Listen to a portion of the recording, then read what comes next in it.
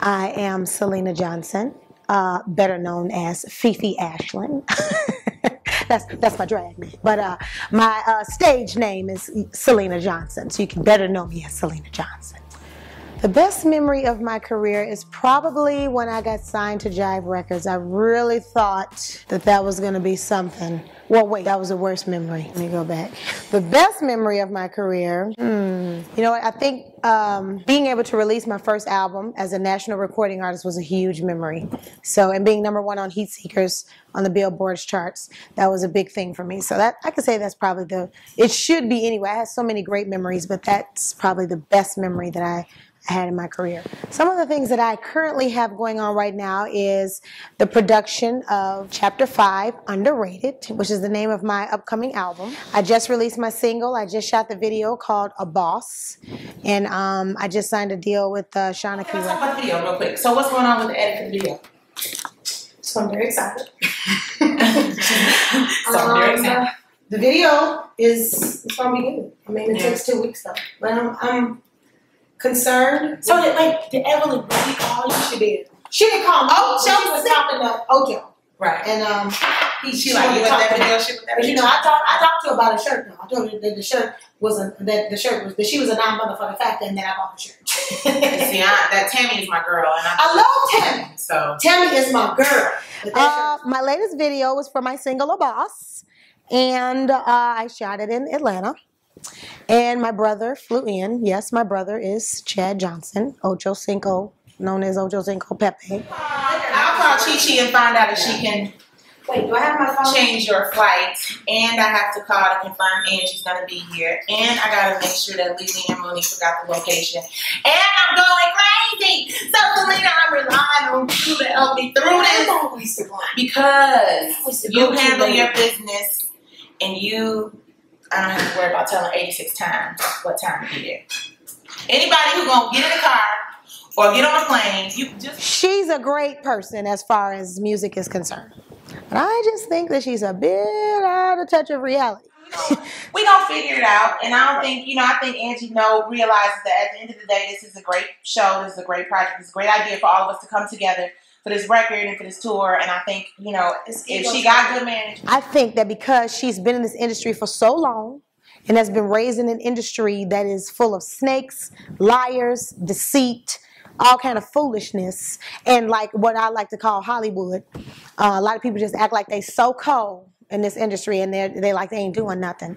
But because you're surrounded by people like that devalue you to value themselves, to increase the value of themselves, you start to become the very thing that you really don't like. And none of us can determine where she is and where she at in her mind. So we can't say it's ego tripping. We don't know. I mean, Angie got, like I said, she got issues just like we all got issues. She got issues too. So let's just take it, easy and not so hard on her. Okay, how many times do we have to take it? It don't matter. I'm just saying. How many instances do we have to make excuses? For as long as we need to. For her to.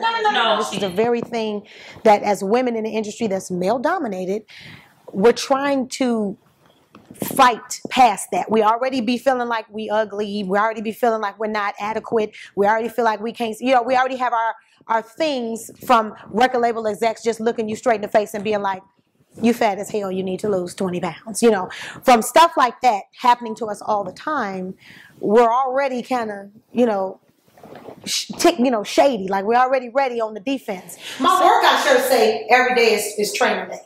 And every day needs to be training. You see what I'm saying? I'm a beast on the train. Right. My shirt said I would sell a shirt all week just to get motivated because that's how hard it is to motivate yourself. To go but you just had a baby. It doesn't matter. Because guess who's not going to care? All the people that are like, oh my God. And now people can just put you on Twitter and say exactly what they think. And just say, bitch, you fat and I hate you. It's just like, that's so awful. Bitch, you ugly and I hate you. That's why I'm in the, right. I just push block and then I keep moving. I don't argue with them. I don't go back and forth with them. I go, oh wow, and then I block. I'm not gonna, because here's why I don't do it. I don't walk around with security all day. I don't roll like that. I like to be regular. Because how about this? I'm in the grocery store 2 days ago. See what I'm saying? Looking toe up from floor up. I'm walking out the door. Nicci, Oh shit! Not a male voice on here, not Nicci. Right on the first name basis. And I turn around and I see the guy. I see the voice it may be coming from, but I don't recognize him. So I'm like, huh? Nicci. I'm like, oh hey. We friends on Twitter. It's me. Like I'm supposed to be like, oh. And of course, I said, oh, and he reached in for a hug. And I'm like, that's why I argue with him because I can be in the parking lot. They see you everywhere. If I argue with you, maybe I argue with you, and then you walk up to me and I'm with my baby, and you bust me and say, "I'm motherfucking." All you're just calling. No, I'm just saying. Y'all won't let me. What you gonna do? Come on, I bet y'all will. I bet y'all. What you gonna do? Go fight him while he in jail? Yeah. I know. First, you gotta get through me. I'm not a lightweight. They'll let me. I'm not a lightweight. I'm not a bitch you get back into a corner. Okay. First, you gotta get past me. But I don't want that. You know, I don't want that. Dangerous for real. It's very dangerous, and I'm always kind of scared because you just never know. Working with a bunch of women, that's not gonna work. And if we don't fix this, it ain't gonna be good. I'm willing to fix it. I'm willing to heal from within inside out. So I have no problem with anyone, and I feel that we can fix anything. However, you know, I'm ready for whatever. Let's just say that. I've always missed that. You know, you wish you had mentors and stuff. Right. I never had mentors. Right. And my father is my mentor. But that's the point of us coming together. Yeah. So we can mentor the young girls that are coming and have each other. And we got each other. To know that we are all going through the same things. We are one. Because people really think they know, but they really don't have no idea. But they about to get a peek into the diary of some Diva. They about to get